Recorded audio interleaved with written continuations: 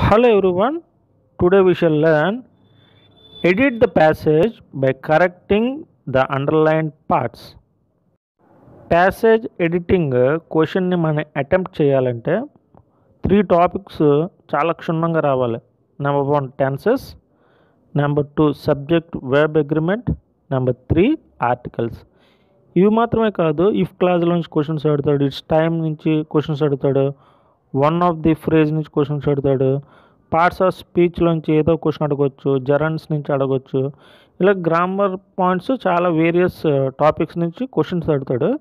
కానీ tenses, subject verb agreement, articles ఎక్కువ 90% questions ఈ ఏరియాల నుంచే అడుగుతున్నాడు. ఇప్పుడు ఇక్కడ ఇవ్వబడిన ప్యాసేజ్ని ఎడిట్ చేద్దాం. అబౌట్ ఏ ఇయర్ 1990 ఏ అనే ఆర్టికల్ తప్పని చెప్తున్నాడు. ఏ ఇయర్ అంటే ఒక సంవత్సరం అని, ఇక్కడ పర్టికులర్ ఇయర్ చెప్తున్నాడు. 1990 అనే పర్టికులర్ ఇయర్ గురించి చెప్తున్నాడు కాబట్టి డెఫినెట్ ఆర్టికల్ ది యూజ్ చేయాలి. About the year 1990 a small dark skinned bye name Charles Chaplin అని ఉంది. నేమ్ అనేది తప్పని చెప్తున్నాడు. ఎందుకంటే ఇది ఏ టెన్స్లో ఉంది? Was often scene. Next word continuation చూస్తే వాజ్ అనేది పాస్ట్ టెన్స్ని ఇండికేట్ చేస్తుంది.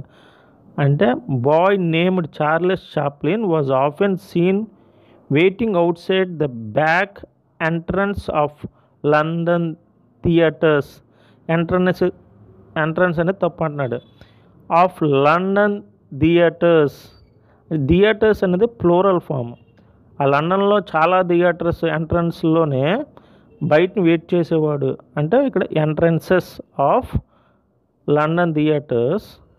He looks thin and hungry. Looks అనేది ప్రెజెంట్ ఇండికేట్ చేస్తుంది, కానీ ప్యాసేజ్ పాస్ట్లో ఉంది. He looked thin and hungry but his blue ice dash determined. Ice అనేది plural. ప్లూరల్కి verb agreement were. Ice were determined. Thank you for watching.